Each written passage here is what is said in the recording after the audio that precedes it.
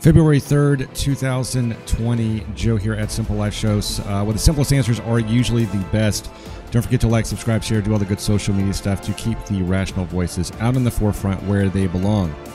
Now, we did a few videos here on the Super Bowl and all that kind of stuff, and the feminism and the politicization with the Super Bowl and the 49ers and so forth. I did forget and neglect to mention one glaring detail that I think a lot of people did pick up on as well, that Jay-Z and Beyonce were in attendance and they did not stand during the national anthem. Of course, I guess they were in protest because they're millionaires and this country has given them so much. I mean, who can go around with a face like Jay-Z and make millions and millions, if not billions of dollars, and not feel grateful? I just don't understand. I'll never understand why people and why we just simply can't understand that it's not about the anthem. It's not about the ideology of this country and what it really stands for.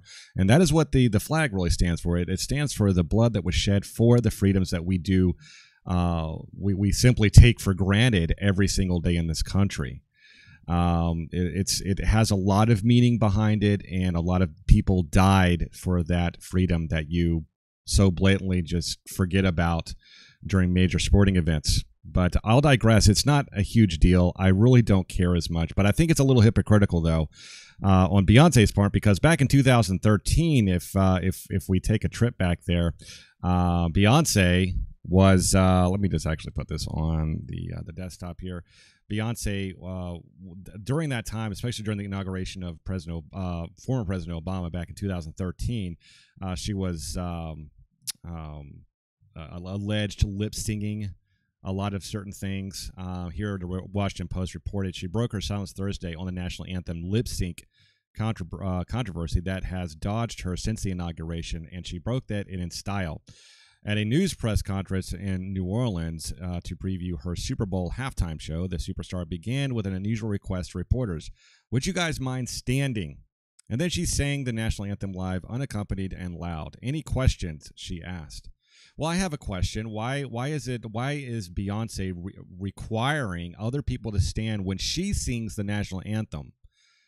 But but she decides that she's going to sit down when it's played in 2020. I guess in 2013 we just simply had more freedom back then.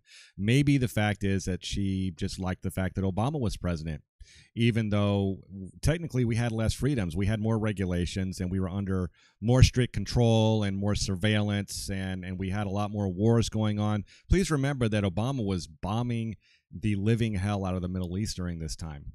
He dropped thousands, if not tens of thousands of bombs on the Middle East. And while Beyonce and Jay-Z and the rest are crying over all of the migrants that are losing their home and have to make the voyage here from war-torn areas, please understand that a lot of it did come from the Obama administration. A lot of the money that went towards a lot of the chemical weapons that were used on these children came from this administration as well.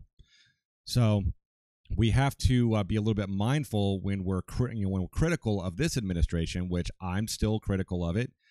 But I was also critical of Obama and the rest, and Bush and so forth down the line ever since I could vote. So I thought that was kind of interesting.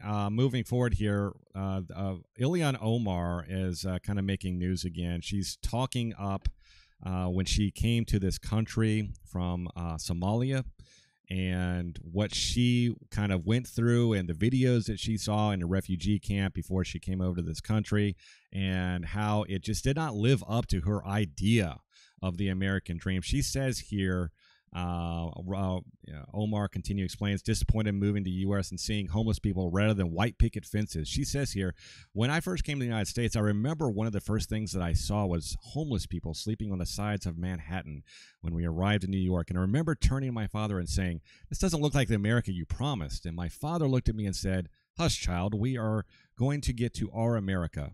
Omar recounted, because the America we were shown in the orientation tapes when we were coming here from the refugee camps in Kenya had beautiful homes and white picket fences, happy families eating a full meal in their beautiful living rooms. It had happy children on the bus to go to their beautiful schools. It had pictures of amazing malls, mega malls, and had pictures of beautifully built bridges and highways. It was a picture of abundance. Now that is ideal. That is the America we all know we deserve, but our reality is full of homeless people. Our reality is full of families who have moms and dads who are going without dinner or lunch or breakfast just so that they can have enough for their children, she explained. Our reality is full of kids who are showing up to schools that are full of mold and leaking rooftops. Our reality has children who are facing drills every day to learn about how they escape being shot in our schools. I had to pull up this statistic here from Statista.com. It's an estimated number of homeless people in the United States from 2007 to 2019. We see here that last year there's been a slight uptick, but from 2007 when Obama took over, well, 2008, I guess, whatever. Well, I guess it was 2000, yeah.